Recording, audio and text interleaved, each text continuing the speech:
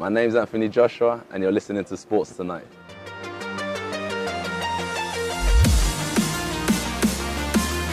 That Klitschko fight, a lot of pundits, a lot of experts in boxing described it as a throwback fight from a golden era. Did it feel like one at the time? To a certain degree, there's certain fights where sometimes you're in it and you're just going through the motions, and there's certain fights and you're in it and you're thinking, this is unbelievable. And me and Klitschko, it wasn't a fight where we were scared to trade and, you know, we just wanted to tap each other and go through the motion. This was pride, mano a mano. You know, are you fit enough? Do you have enough courage? And do you have enough pride to go through whatever it takes to win? And I think I got the victory. Klitschko didn't, but he walked out as a winner, in my opinion, because of the performance he put on, and everyone watching were winners as well because they enjoyed the night as well. The 5th and 6th rounds, do you have much recollection from those 2 rounds? Ah, forget about those. The 11th. Yeah, I could talk about the 11th. The 5th and 6th, you know, that's like that could inspire a kid because it's tough times, going through them and coming out on top. And 11th round is sticking by what I've been taught, persevering in hard times, and then I kind of got the victory in the end. So that's like the storyline behind the whole fight: is tough times don't last, but tough people do. The heavyweight boxing division, it feels like it's on the crest of a wave. Next year, you're going to try, I think, to become the unified, undisputed super heavyweight champion. Is this a landmark year, potentially, 2018, for heavyweight boxing? No doubt, no doubt. And in the sense of, it's been 4 years in the making, and if we can kind of pinpoint it for 2018, I'm ready, because there's a lot of people talking, and we always say talk is cheap. So I'm listening to what the people want in the arena, I'm listening to what people want that I'm speaking to, and they're ready to see, like, who is the king of the heavyweight division to a certain degree. And I'm putting my throne up. I've done it since my 15th fight. You know, I challenged for the world title early on, so I'm always welcome to challenges, and 2018 will kind of mark another year of more challenges. So I'm embracing every opportunity that comes my way. And we've seen some spectacular fights this year. Obviously yourself involved in some, and Triple G, Canelo. Obviously Mayweather McGregor was what it was. But we interviewed Badu Jack, and his promoter Amir was discussing boxing as a business masquerading as a sport. And I just wondered whether you ever felt disillusioned by boxing as a business, or whether you just kind of focus on what you need to do in the ring. It's interesting because I'm a big fan of Mike Tyson, and he always taught us is that as a fighter, your only instinct is, you know, that mindset of an animal instinct, that it's war. But at the same time, when you let the people in suits and ties do business. But I think that history repeats itself, and there's great champions that have lived and taught us the good ways to handle your business inside the ring and the good ways to handle your business outside of the ring. So I've combined the two. I've worked with people who are loyal to me, and I'm loyal to them. And it's working just fine, you know. So I'm happy with what we're doing, and I just want to see what else we can achieve. And that Floyd Mayweather, I guess he built part of his aura on that undefeated record. You're undefeated, Wilder's undefeated, Fury's undefeated. How is that to some degree stopping these mega fights from getting made, or at least making them harder to make? I don't think so, not in my opinion. I don't know anyone else's strategy, but for me, as I always say, is like Mayweather's 1 in a trillion with the O.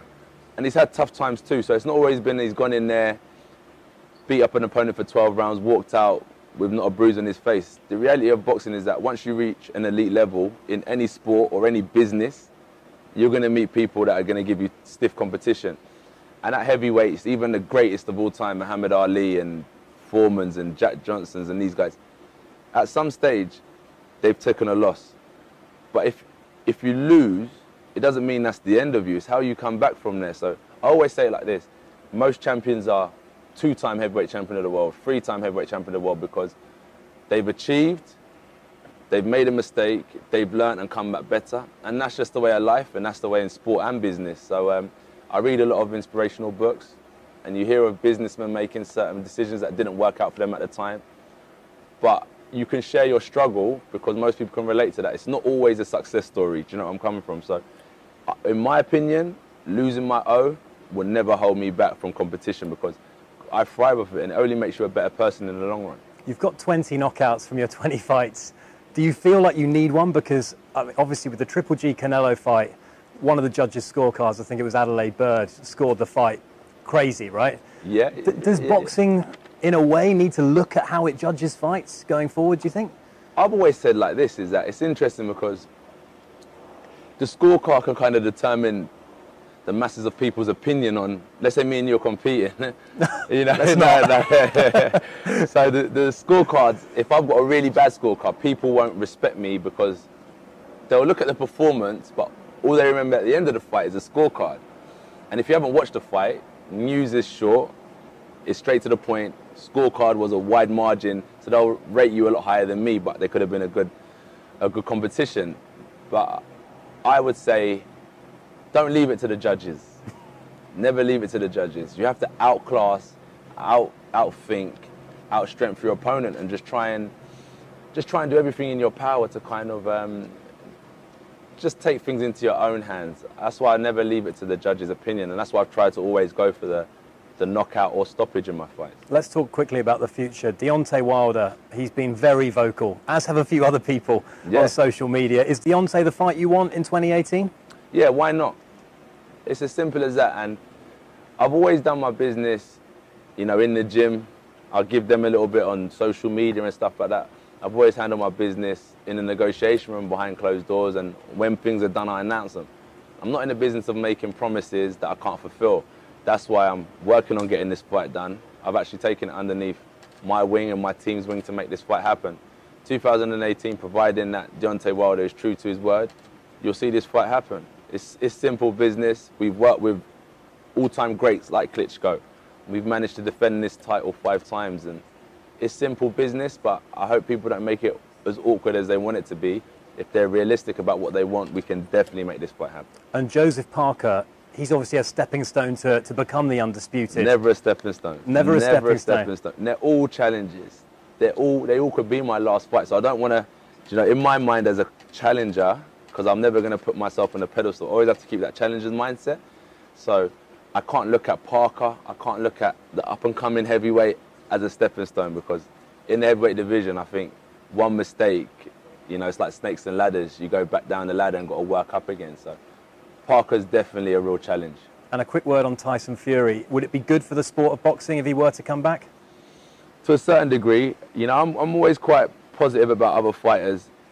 Sometimes there's a lot more I could say and be a lot more reckless, but I'm going to keep very professional, and I'll say I wish Tyson Fury the best. You know, it'll be great to see him back, because it's not what he says. I'm not interested in that. It's just the fight that people want to see, and providing he's back, it's a fight that I'll make happen.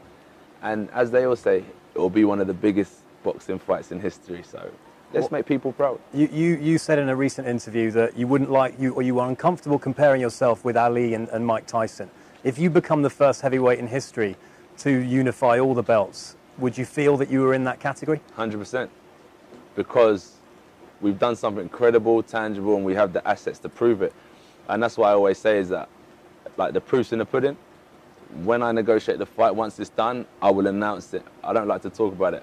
I'm this, I'm that, I'm that, when I haven't got it. So once I do have it and I'm on the journey, for instance, the fight is a week away, I say I'm on the verge of becoming, or I'm on the verge of mentioning my name alongside the greats like Muhammad Ali and Mike Tyson. At the minute, I'm a prospect and I know where the future holds, but I'll just keep a lid on all this. I'll keep a lid on it for now, because we still got so far to go. Final one, Anthony. What's more likely in 2018? You becoming the undisputed world heavyweight champion, or England winning the World Cup? Both will be good. My money's on you.